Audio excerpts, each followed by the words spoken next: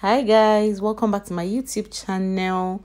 Welcome to my kitchen, guys. You guys, today I'm going to be showing you how I made this very, you guys, I don't even know how to explain or describe the taste of this yummy native rice. This very delicious native rice, I don't know how to put it. Like, this is so delicious, you guys. Today I'm going to be showing you guys how I made it. So I hope you like this video. Send a comment in the comment section, subscribe and be a part of my family, guys.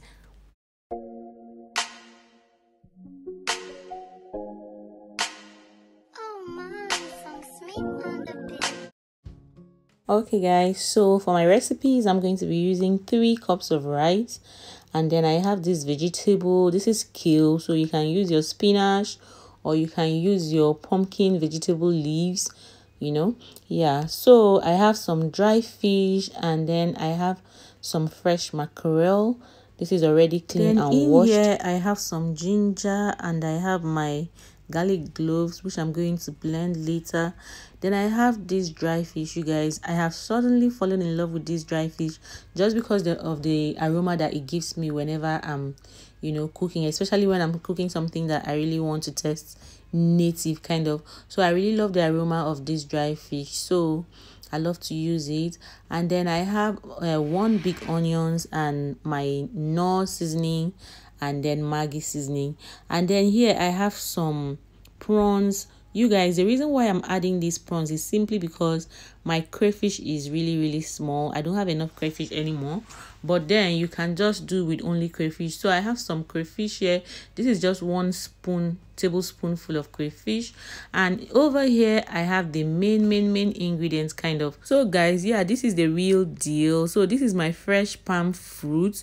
This is my banga, so I'm going to be using that. And then I have here some tomatoes. I've already used it. This is fresh tomato, and they said it's chili. You guys, this thing is not chili at all to me. So yeah, I'm going to be using the remaining one that I have. This my leftover. And then I have my thyme, I have my curry powder, my table salt, and I also have my fish seasoning, and then my paprika. So guys, I started with boiling my rice. So all I did was just to add my rice into the pot, added some water, and I allowed this to at least cook for 10 minutes. So right now is after 10 minutes. I just removed this and washed it, and in washing it I made sure that I washed it like 2 or 3 times and made sure that I got very clear water. So guys, after washing my rice, I'll leave it in the sifter and just set it aside. So the next thing I'm going to do is to rinse my pot and put on the gas, and I'm then going to pour the mackerel fish, the fresh mackerel fish, and from the onions I have, I'm going to take half of the onions and add into the fish. So I'm going to add my Maggi. This is 1 pair of Maggi, like 2 cubes of Maggi. So I'm just going to add the Maggi. I'm going to add some thyme. I'll add my curry powder. I'll add the paprika, and then I'm going to also add some salt. And you guys, I'm going to add the fish seasoning, just 1 teaspoon of fish seasoning, and I'm going to add about 2 cups of water, and I'll cover this and I'll allow it to cook for at least 5 to 7 minutes, at least 7 minutes, you guys.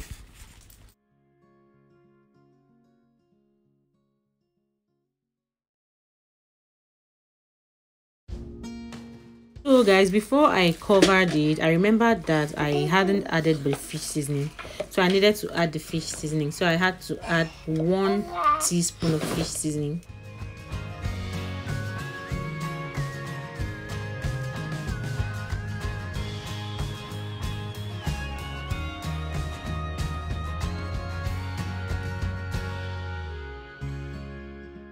So guys, after 7 minutes, the mackerel fish is at least almost done, not very done, but almost done.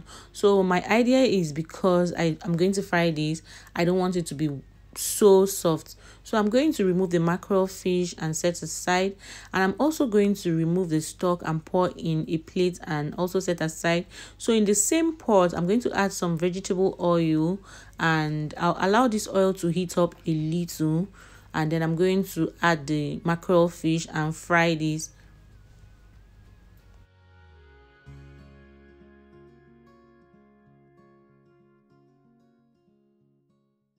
So guys, right now I'm adding some vegetable oil into the pot. So this is the much I have right now, as you can see. So if you have more vegetable oil, it's best to add more to cover your fish. So I'm just going to add my fish into the oil after I have allowed the oil to heat up a little. I'm going to add my fish and I'll allow this fish to fry for at least 5 to 6 minutes, and I'll flip it after 3 minutes, you guys. Yeah, so what I want is just for my fish to fry and give me that golden brown color. I'm not aiming for it to be very dry. So if you want your fish to be very dry while you're frying, you can fry for 10 minutes. Yeah, so guys, while that is frying, I'm going to quickly blend the ginger, garlic, onions and Scotch bonnet pepper. I'll blend this, adding some water. I'll blend it and then also just leave it while I go back to the fish. So now I'm going to flip my fish into the other side and I'll also allow it to fry. So the total minutes that I'm frying for is about 7 minutes. So once this is done and has given me the golden color that I want, I'm going to just remove it and set it aside. And then I'm going to, in that same pot, I'll allow the oil to cool out a little and I'll remove the oil and pour it into something else like a plate, and I'll use it for another food that requires oil, vegetable oil. So yeah, so guys, as you can see that my pot has some leftover fish, like pieces of fish and everything. And you guys, I love this, so I'm still going to use the same pot to cook. After removing my vegetable oil, I'm going to then add the stock back. The stock I got from the fish, I'm going to add the stock back. So once I pour in the stock, I'm also going to add the ginger, garlic, Scotch bonnet pepper and onions, which are already blended. And I'm going to add some water into the blender and also rinse it and pour it into it. So the next thing I'm going to be adding, you guys, is going to be the tomatoes, the fresh blended tomatoes, which I already showed you guys. I'll add that, and then I'm also going to add the main ingredient, which is my banga. So I'll add this, and then so guys, another name for banga is palm fruit. Yeah, for the people that are not Africans. So guys, I'm going to, once I add this palm fruit, I'm going to also stir very, very well, because the palm fruit is already very thick. I'll stir this just to loosen it up, and I'm going to cover it and I'll allow it to cook for at least 20 minutes, but at least 15 minutes for now. So the reason why I'm letting it cook is because of the sour taste from tomatoes. So after 15 minutes, you guys, you can see that the oil has settled up, and from the test, the sourness is really gone. So the next thing I'll be doing right now is to add the dry fish, and I'm also going to add the dry prawns. I'm going to add some crayfish, like the crayfish I have. Then I'm going to add the Knor seasoning. I'll add some salt for test, and I'm going to test this to see if I have enough salt. But at this time, I just feel like I don't want to add salt yet anymore for now. So I'll cover this and I'll allow it to cook for another 5 minutes. So the reason why I decided to add the dry fish and the prawns and crayfish now is just to make sure that the flavors from the dry fish and prawns get into this stock that I'm preparing. So I'm going to do this and I'll cover and allow it to at least boil for 5 minutes. Guys, after 5 minutes, I'm going to remove the dry fish just because I don't want it to be lost in this pot. Yeah, I'm going to remove the dry fish. At this time, you guys, the aroma in my kitchen is wonderful, like it is heavenly. You guys, I love this dry fish. I don't know, this dry fish is so good. It will give you that, like, it will give you that local homemade kind of fish, dry fish flavor. So yeah, I'm going to remove it and I'll set it aside, and I'm going to serve it just like that because I don't want to break it. And then I'm going to pour in the rice. So once I pour in the rice, I'll stir this very well to make sure that the sauce gets into the rice very well. And then I'm going to test. I tested and I decided to add a little more salt. So once I add a little more salt, you guys, I'm going to cover with my foil paper and the pot cover, and I'll allow this to cook for at least 15 minutes. Yeah.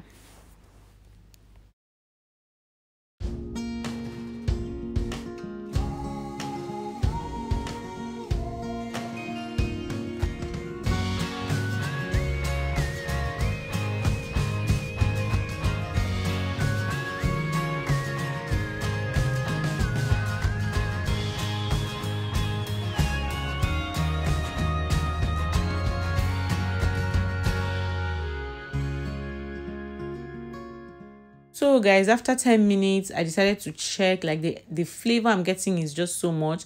And yeah, so right now it's giving me that smoky native flavor. So I'm just going to check after 10 minutes, and I decided that the best thing is to add the kale vegetable leaves.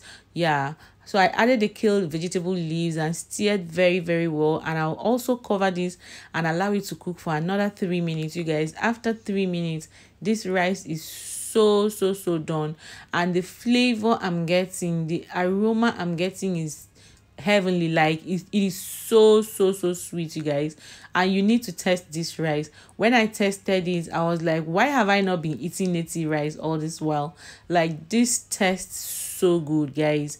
This test, I don't even want to talk too much. I think you should try it. Someone should try it, and please let me know. This tastes really good. So yeah, after 3 minutes, this rice is so done. This rice is so smoky. So guys, yeah, this is my native rice. Very yummy, very sweet. You can, eat this with some drinks, or you can even have this with some salads.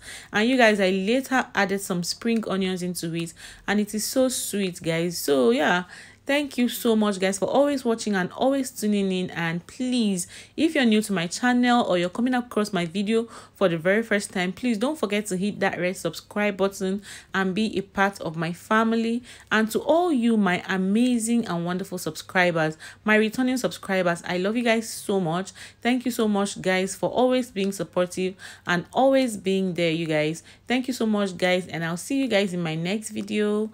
Bye, guys.